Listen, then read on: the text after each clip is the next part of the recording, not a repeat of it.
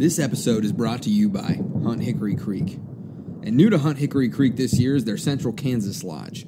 They're going to be running hunters from the end of October all the way through January, and their main hunting area is located between Quivira National Refuge and Cheyenne Bottoms.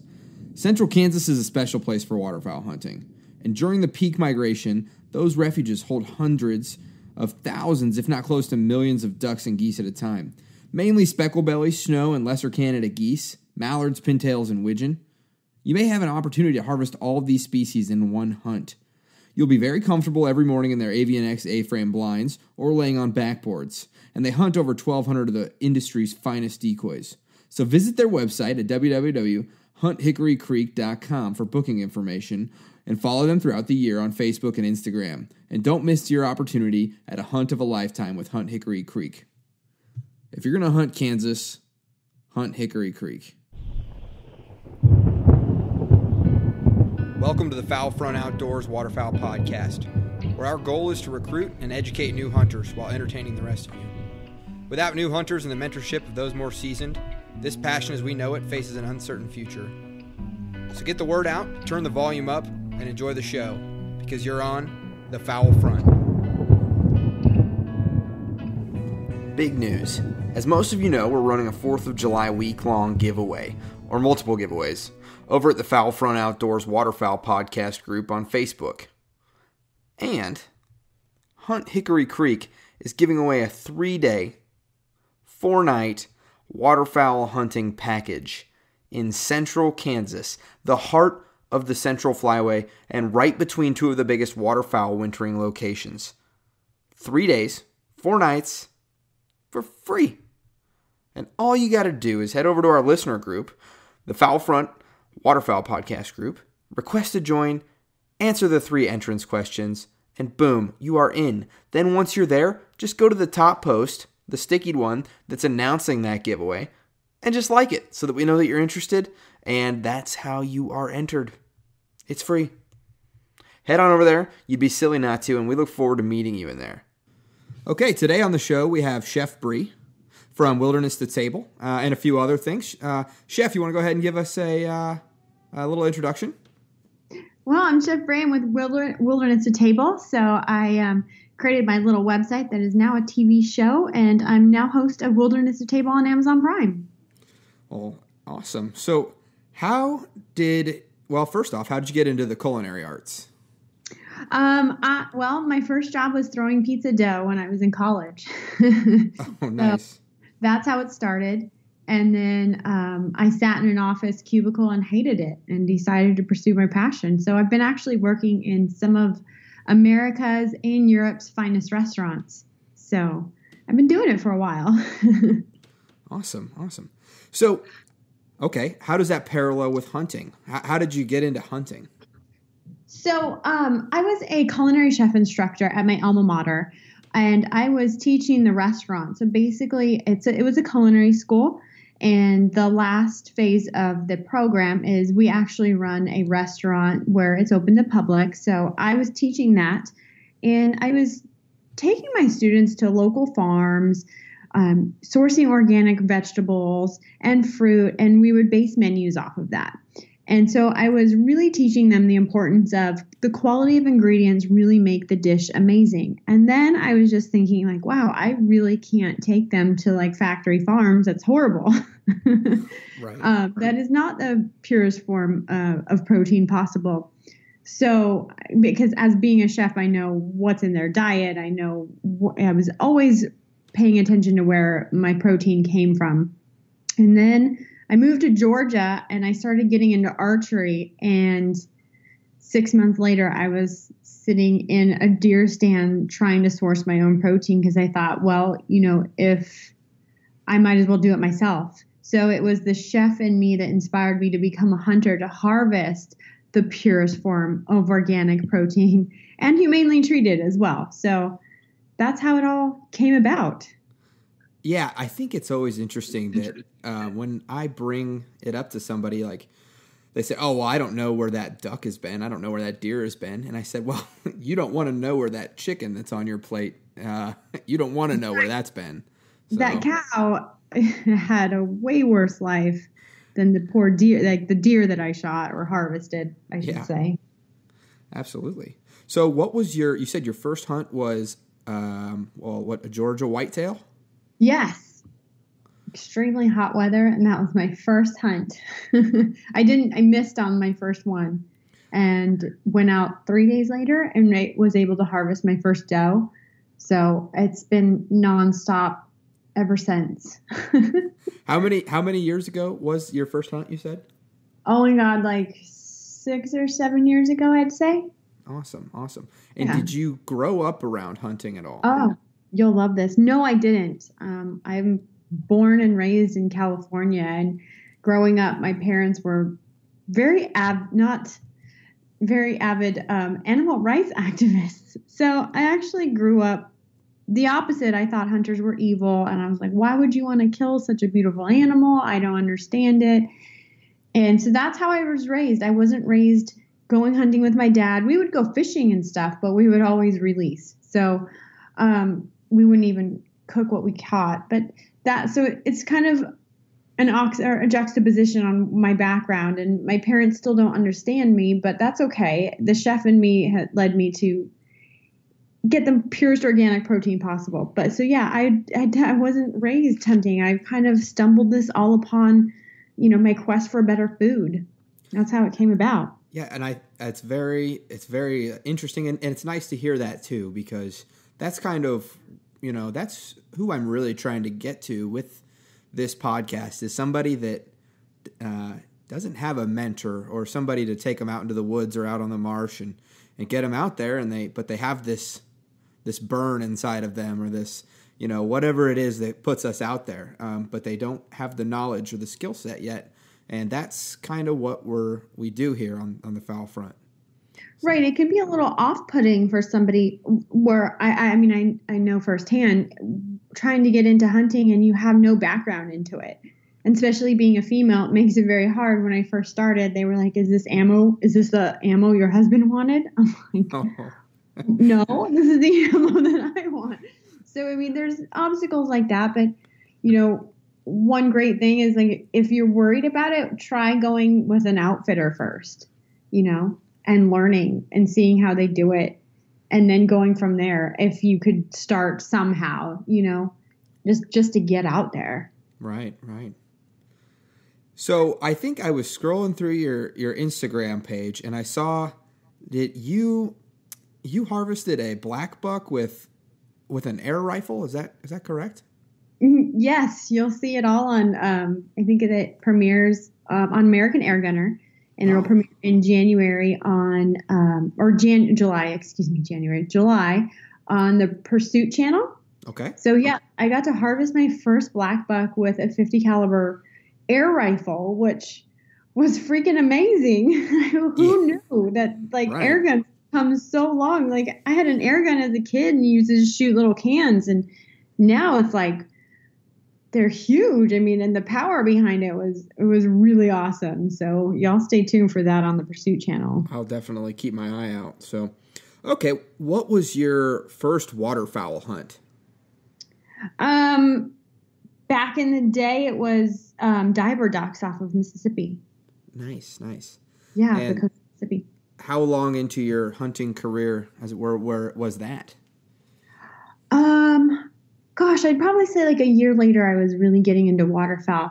I actually so trap and skeet and clays actually really got me loving waterfowl, because shooting a shotgun is so much fun. Just shooting clays is so much fun. So then that's how I actually was like, I gotta get out here and get some ducks. Plus, I really, really love duck.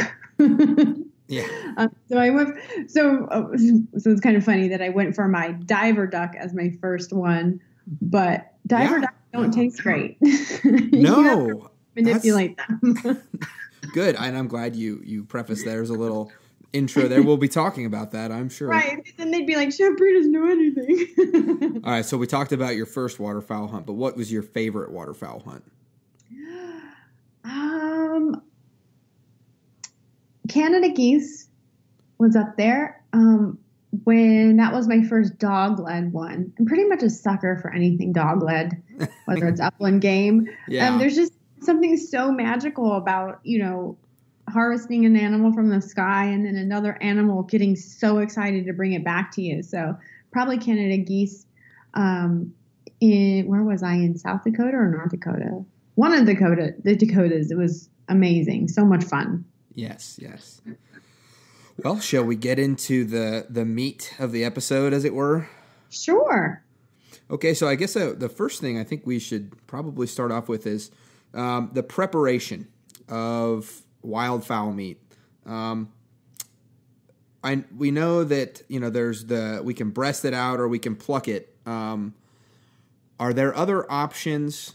And is there a right and a wrong way to breast out or pluck your table fare? So the thing with wild game is, once you harvest an animal, or I like to say harvest instead of shot because people associate it, wrong. But anyway, so once you harvest your animal, I'm the chef in me is like, oh my gosh, get it on ice, because you want to stop that buildup of lactic acid as fast as you can. So it's that lactic acid that's going to get into the muscles and really bring out the gamey taste in your meat. So the first thing you want to do is chill it as fast as you can. That goes with, whitetail or waterfowl. And there is no wrong way to butcher like waterfowl. The thing is, I like to, when I'm in the field, I know what I want ahead of time. So I will butcher it how I want right away. Mm-hmm. So whether I want to leave them whole and hurry up and pluck, and then I vacuum seal as fast as I can, or breast out. So that's a huge thing. That's the biggest thing I can say, is go into it knowing like, okay, I want 2 whole ducks and then I'm going to breast out 5. And then that way you're going to, right away, they're not sitting, the acids are not, all the blood hasn't seeped into it and it hasn't had a chance to kind of let that rigor mortis set in. And that's really going to help the flavor of your wild game, your waterfowl. Question. So that's very interesting that you go into the hunt and you're thinking about, well, I'm going to make this dish, or I'm going to make it, I need it this way. And that's very interesting because I think it's the evolution of a hunter's progression is, that doesn't come till much later. Right. And that's a critical point because it actually alters the flavor of the meat. So follow-up question to that is, if I have you in my blind, are you, when a duck comes back, when the dog brings the duck back, are you whipping out your knife right then and there? Because that's what it sounded like. Putting it on ice. I'm probably putting on ice as fast as I can. Well, because when you're duck hunting or goose hunting, you shoot a lot more than you probably need. So, but what I try to do is have a cooler with ice, and then the first shots that I'm getting, they go right on ice. And then after that, I can handle the meat later. Because usually it's cold when you're waterfowl hunting anyway. So technically you don't have to worry about it, but I like to get them as chilled down as possible as I can. That way I know, because I'm a professional chef, and so I know like, okay, I need a minimum of 6 birds. So then those first 6 are going in the cooler right away. And then I can manipulate the taste with the others later with ingredients and marinades and everything like that. You were talking a little bit about lactic acid. What is that game taste? What is it? It's that buildup of lactic acid in the animal. So, and it's also how much blood. So think about like that flight or think about if you, let's see, what's a good description? Like if you go into, you're in a hot jacuzzi and then you go into an ice bath, that shock in your muscles is like, holy guacamole. Like you have that jolt through your whole body.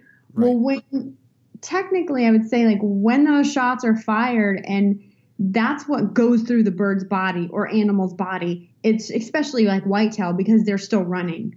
And if you're a good enough shot, the water, they pass fairly quickly, but sometimes they don't. And so that stress of the animal is now going into the meat, and that is what's creating that gamey taste that we tend to not like.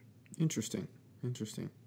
Okay, so past that, preparation techniques. So I am always brining, or I'm always marinating. What other options do we have?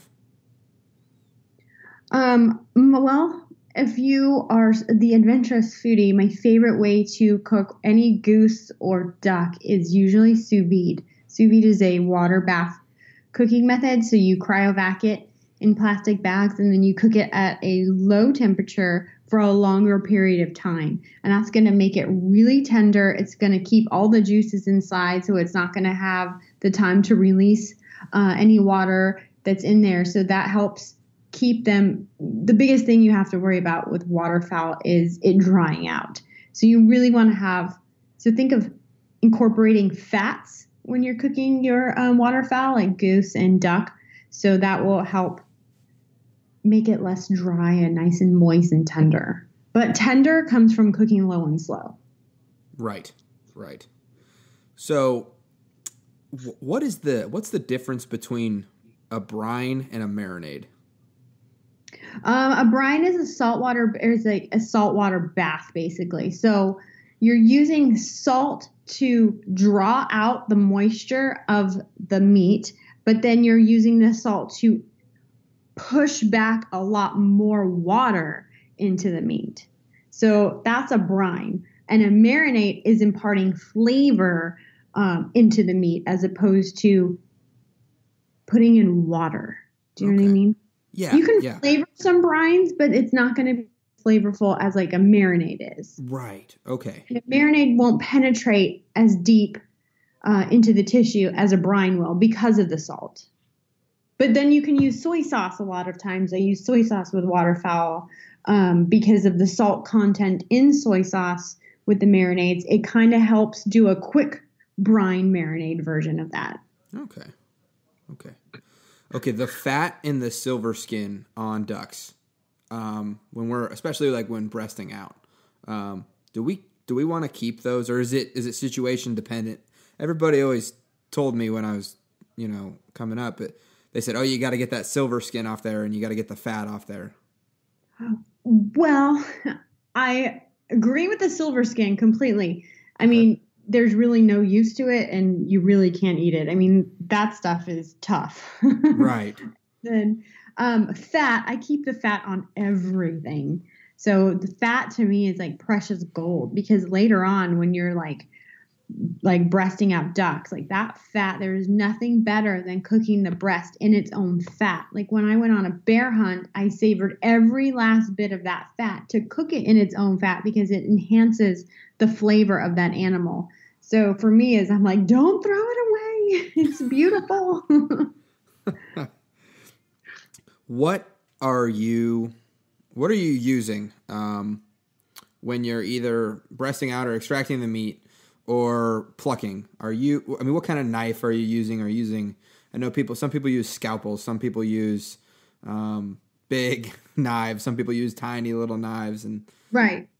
So usually, the chef in me I'm like dedicated to my global knives, and I'll use those on waterfowl because they're so easy. I won't necessarily use them on whitetail or anything. Okay. But they're kitchen knives. I'm a huge global fan and a Wusthof fan. So I'll usually use the carving knives for geese and just like a 12-inch chef knife for ducks. And that will get me through the whole bird, or a cleaver when you're doing the head and stuff like that. Mm-hmm. But I actually just use my regular chef's knives that I would in the kitchen for all of that. Okay. Unless it's like I'm out in the field and I don't want to take them along, then usually they're like Bubba blades or something like that. Okay. So what is there anything that we need to be mindful of when we're out in the field if maybe we don't have the best specimen or the best anything to look out for to make, we always say the meat's, really great, but sometimes we run into things like rice breast or things of that manner. Yeah, I mean, Shot placement is the biggest thing because obviously if you're putting pellets into your breast meat, you're getting it's creating bruises, and then those aren't really tasty. So I mean, shot placement is probably the best thing you can do to ensure good tasting meat. Okay. And so when let's say we do get a bird that's really busted up, and usually I just chase the pellets out with, or the BBs out with, I follow the hole and I kind of push my finger all the way through to make sure. But is there anything that you do if you have a particularly banged up bird and you're like, okay, well, I'm going to use this for a different kind of thing? Yeah, I'll probably grind it. Okay. And then I'll either create, even don't be afraid to like use waterfowl meat to make dry cured meats. I do salamis and Genoas all the time with them. If you have the time for that, I happen to think it's amazing, but right. Some people don't want to geek out like that, like I do. So, I mean, I use it in replace like you would beef or anything. And that's why you need to save the fat, because when you're making anything, you can still make goose sausage and you can make duck sausage from like a really beat up pieces of meat. So don't waste them, just grind them up. But that's why you need the fat to incorporate into there in that. I think another thing that is a huge misconception, and you already talked about it a little bit, about overcooking waterfowl. Mm-hmm.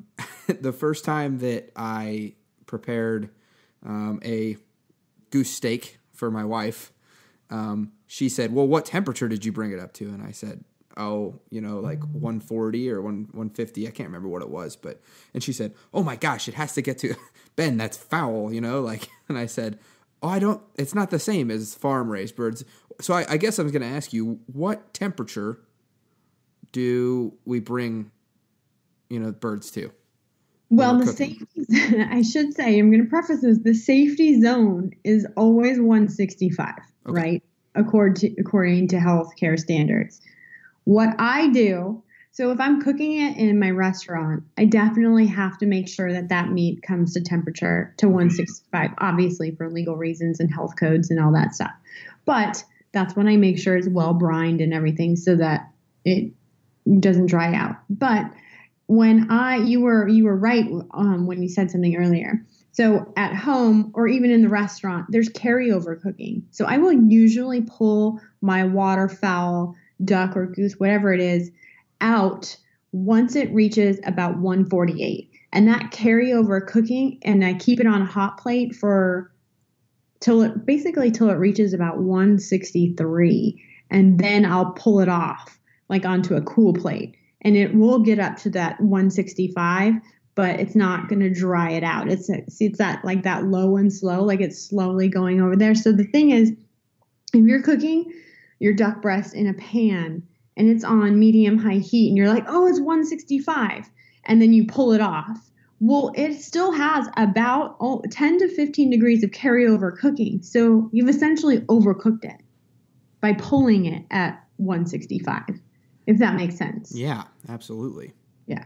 So you want to pull it earlier than 165 so that it will get to temp and it's not raw and you've killed off anything that's in there, but you're not overcooking it.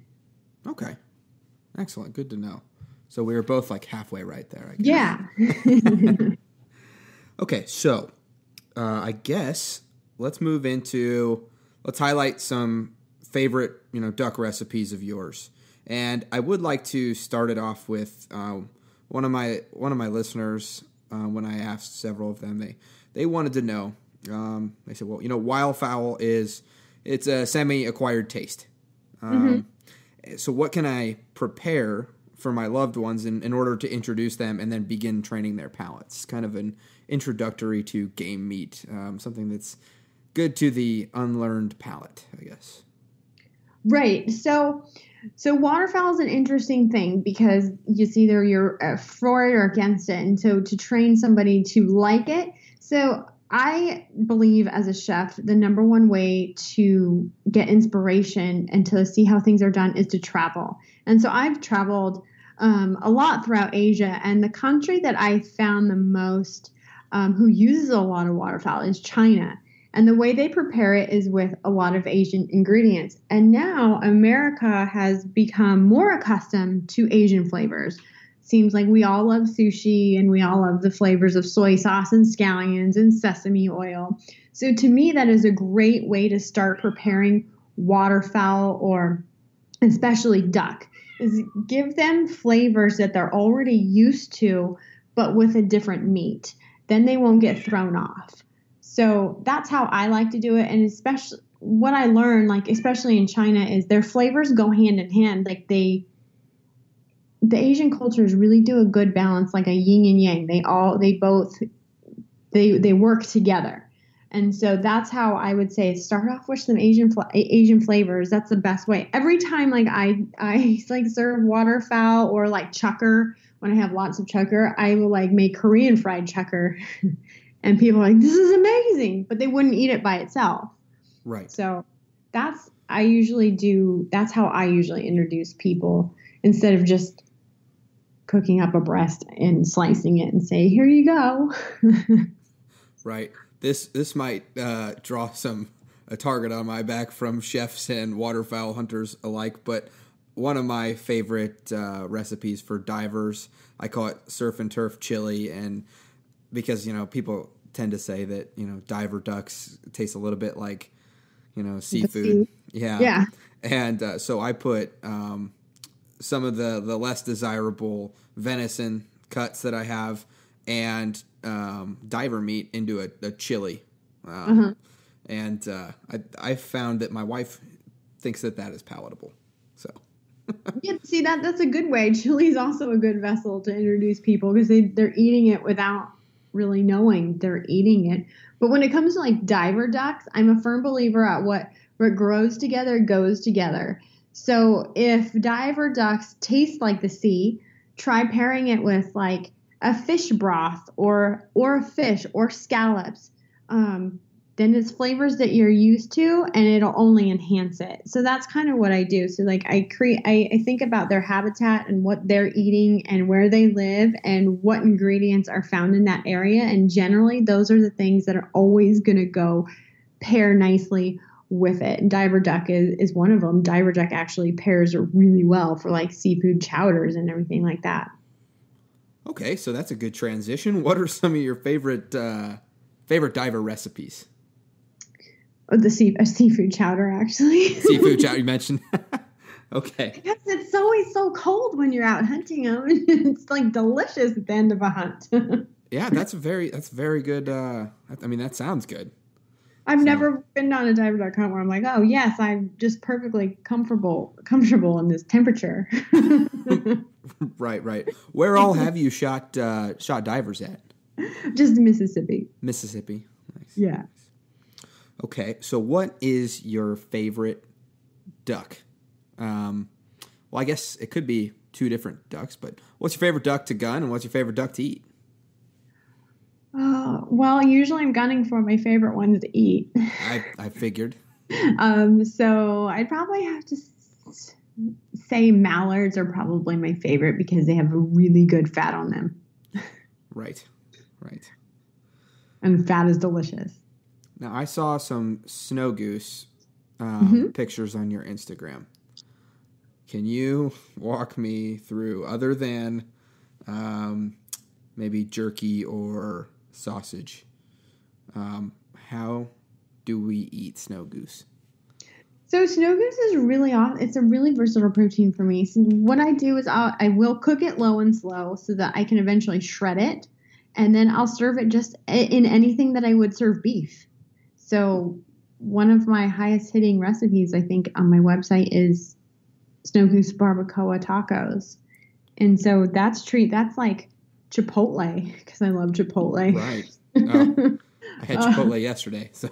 Oh my God. I'm like, give me Chipotle barbacoa any day. But so I made the same thing with snow goose, and it's a hit. So it's treated so I treat it just the same. You just have to cook it a little bit differently. And I will cook it via sous vide, or like if you really just want to make it easy, just put it in a crock pot with some beef stock and fill it up, filled like till it's almost covered. put beef stock on it, put it on for 8 hours on low, and eventually it'll get so tender that it'll just shred apart, just like beef would.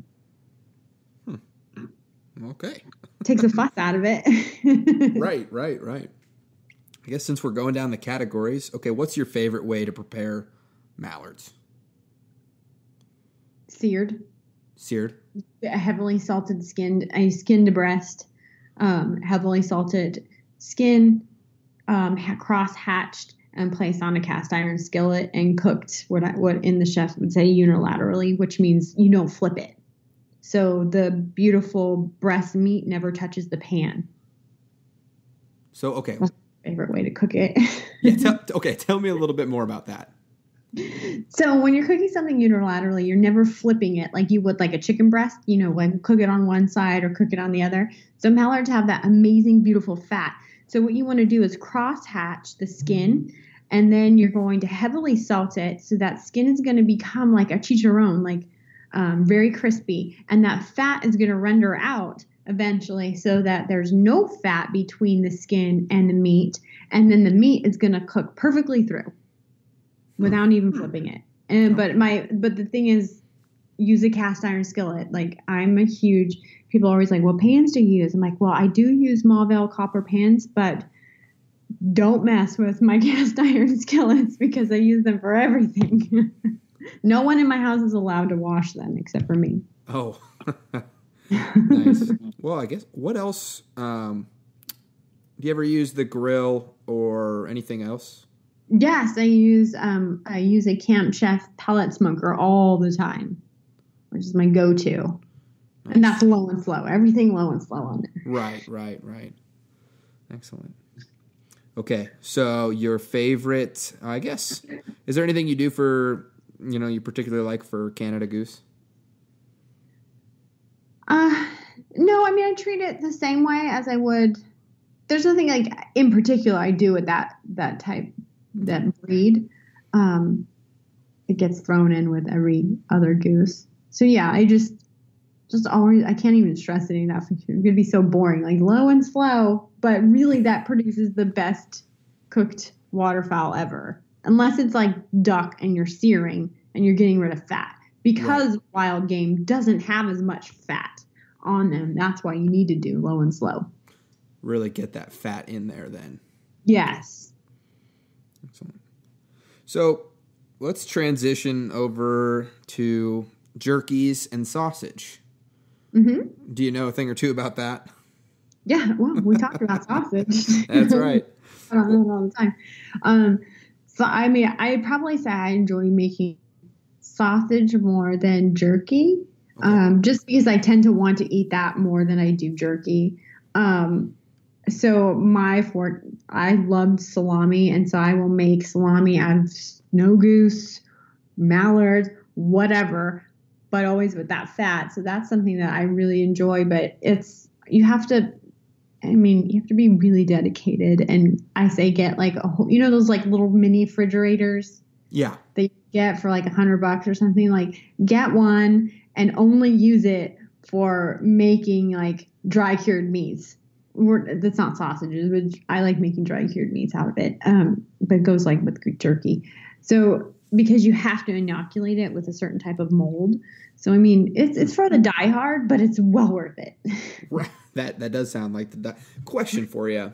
Is there, and I think I've seen it somewhere. Is there any way for a big old, goose breast? Is there any way to make sort of cold cuts or things like that? Yeah, so you can do a dry cure on it and then put them in the refrigerator. Well, depends how thick it is. So I would probably butterfly it. No, but then you're not getting a cold cut. That's an interesting question. Maybe you just did stump the chef right now, because that was not my intention. Because the way the goose breast is, there's one thin part and there's one really thick part. Right. So a dry cure, to get it that way, is going to over cure the thin part, but not enough on the thick part. So I don't know. Maybe if your listeners have done it, let me know and I'll try it out. Nice. And actually, you touched on something there, and I know you talked about sous vide earlier, but I think that's one of the more difficult parts of preparing, wild fowl is because it's got that skinny part and it's got that thick part. Right. Is there often Yeah, go ahead. Sorry. You want to butterfly it. So if you're cooking it and you're worried about cooking it evenly and not overcooking the thin parts, then butterfly it. So then they're basically the same width throughout. Okay. Excellent. How do you go about when you're making jerky, and what's the best way to cut it into like uniform thin slices? I've tried like putting it on, like having a big knife with a uniform like cutting surface that I just run the knife along, but I'm always like struggling with that. So this is so easy. So freeze it for probably about 35 minutes.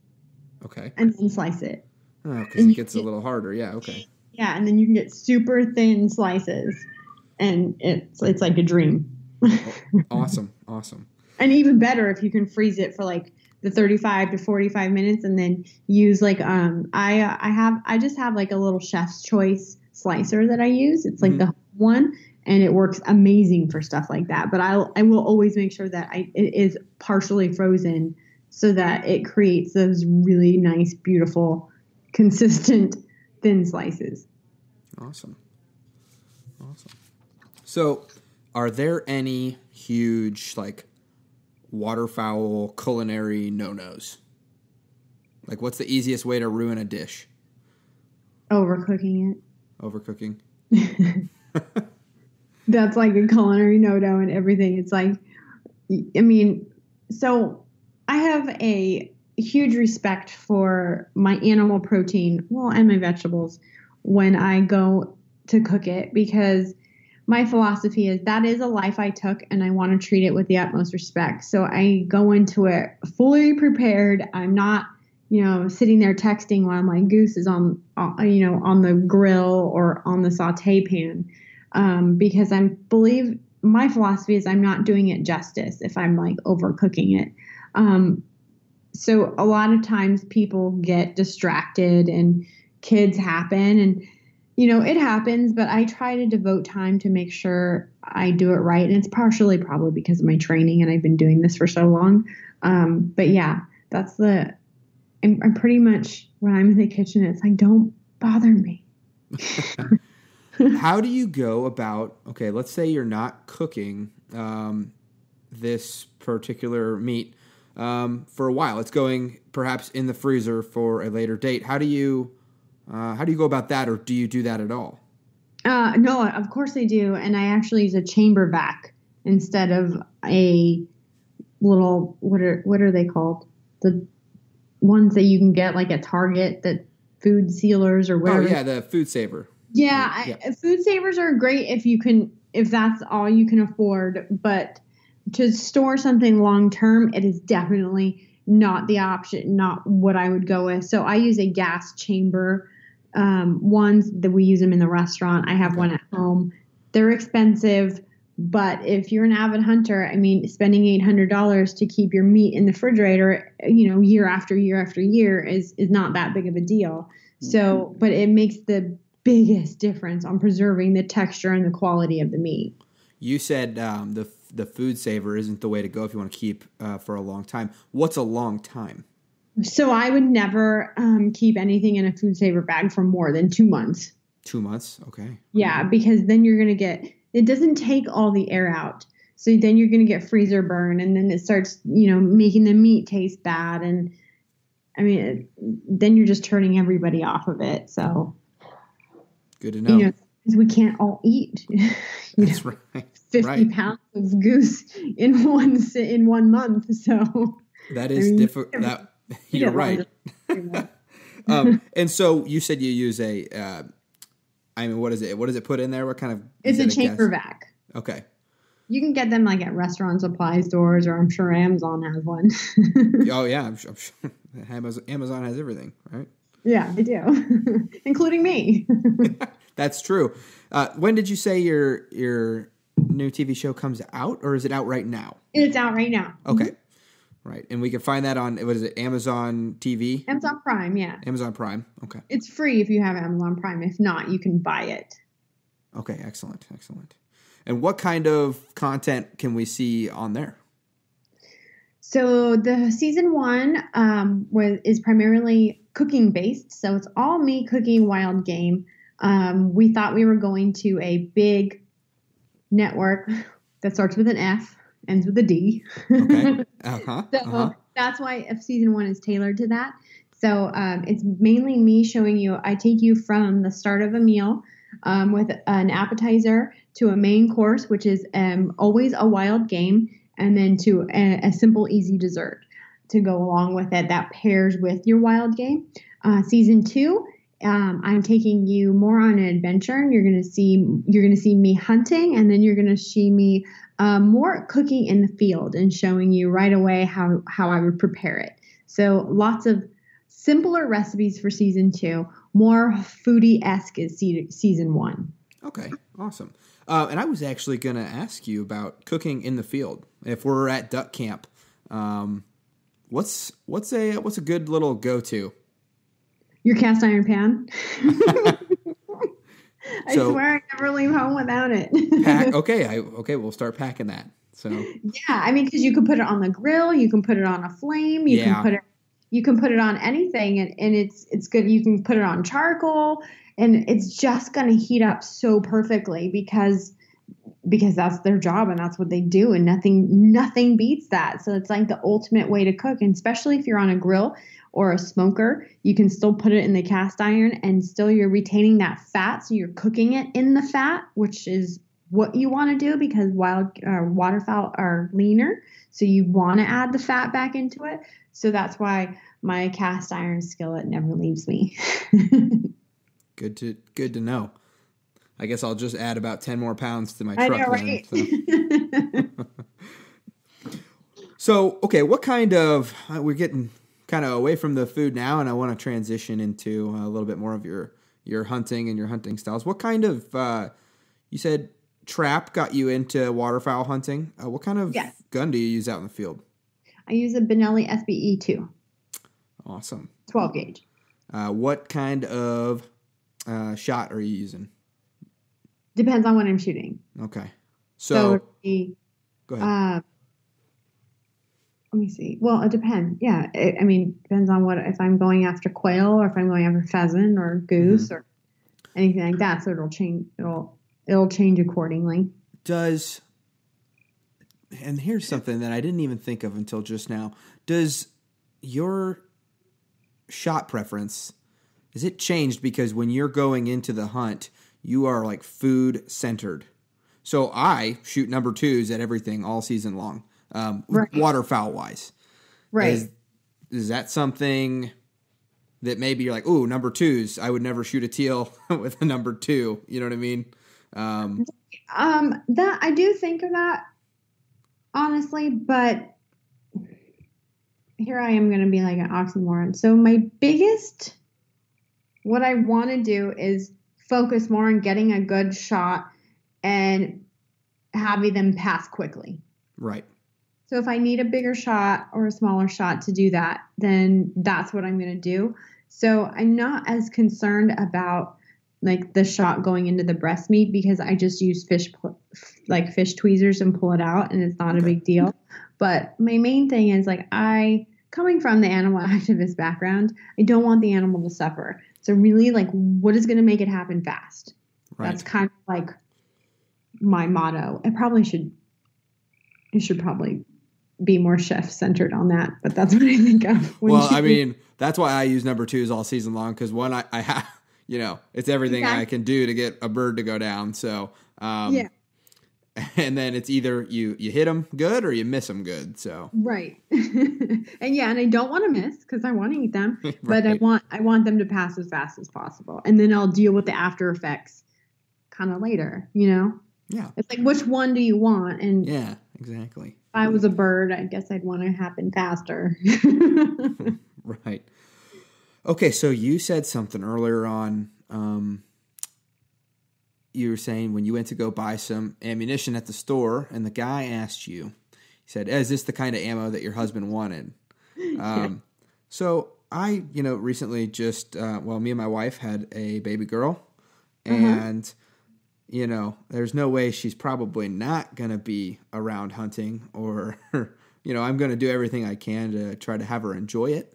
And I guess it's something, a lot more young women are getting into shooting and hunting these days. And I think it's something to be talked about. There's differences. If you're going to bring your daughter or your son out, I'm sure. And there's a lot more similarities than anything. But I just kind of wanted your take on introducing young women into the sport and the passion of hunting.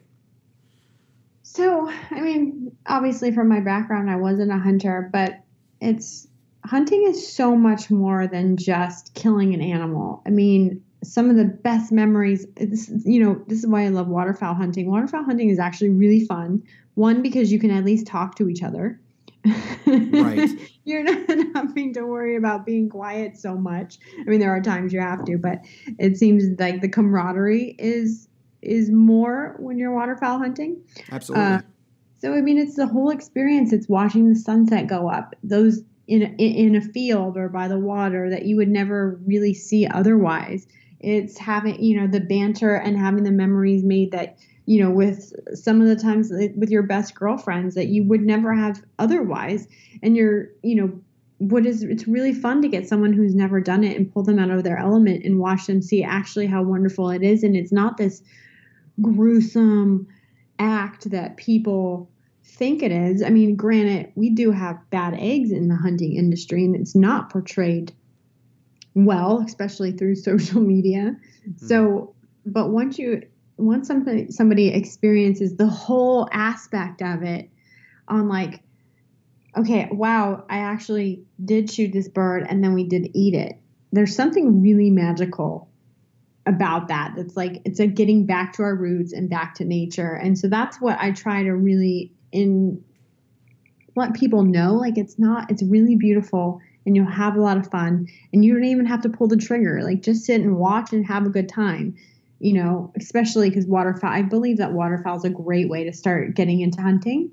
For a woman, especially because probably a shotgun is a little bit easier to use than a rifle shooting a deer or a big large game at 300 yards. It's much easier when they're 10 yards from you. Right. What were some of the specific hurdles that you experienced or ran into along your path to where you are now? Oh my gosh. Being a female in a male-dominated industry, but I'm used to that because I'm a professional chef. There's not many females in the cooking industry either, so I've dealt with that. But definitely I would say, being a female and being taken seriously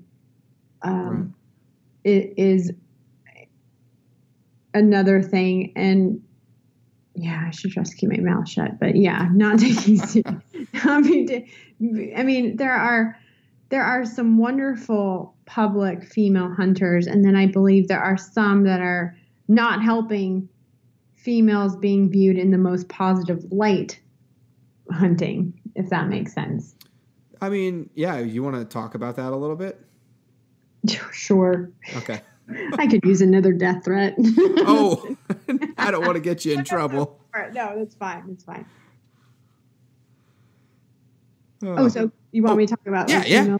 Okay. Sure. Yeah. I don't even know what that means. So if you look on my Instagram, I've actually been called out by fellow hunters, by other hunters in the hunting industry, because I don't post the so-called kill shot. My Instagram is not filled with the kill shot. My Instagram shows you the experience of hunting, and it will show you the meal that I made. And sometimes I throw in a kill shot. But then when I've gotten attacked on social media by hunters calling me, saying that I'm not a real hunter because I don't post those shots. But that's not the trophy to me. The trophy is on my plate and the memories I made with it. So I had to write a whole blog post basically defending myself on why I don't do that. So I try to, if somebody comes to my Instagram and they're not a hunter, I kind of want them to see that I'm not an evil person and that it's actually being portrayed in a beautiful light. versus some Instagram accounts, like, do we really need to take pictures with dead animals like that? Is it?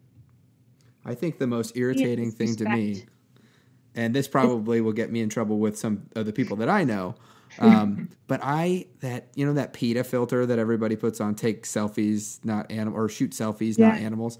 I absolutely hate it. And I'm sorry, guys and gals, but I hate it when someone puts that filter on their, behind their kill shot. Right. So it's, in several other episodes I've talked about it, but, there's, 8% of us that are hunters, and there's 8% of us that are completely against it. And then everybody in between is who we have to portray ourselves to.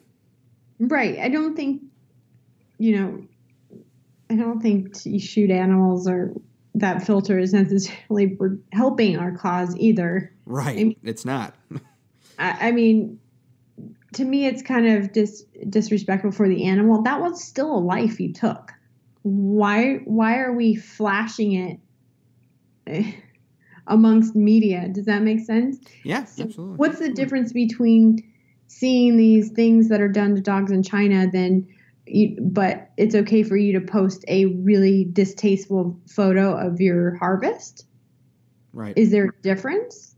Right. Is it because one's a domestic animal and the other is not? I just don't. I pay, as a chef and my hunting philosophy is I have hands on the animal at all times.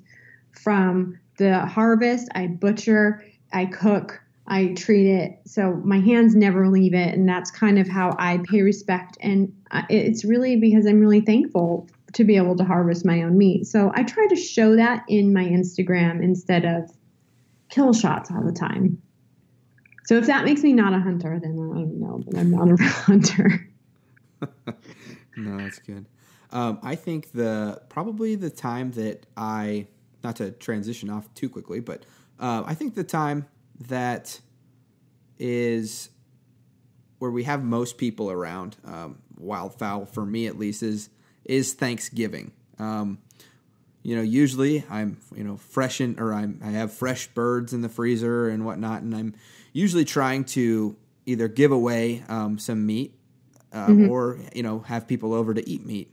And I just kind of wanted to know, what's your favorite, Thanksgiving /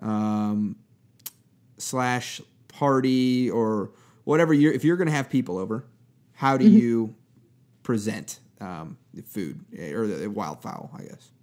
Wildfowl. So everybody loves pasta.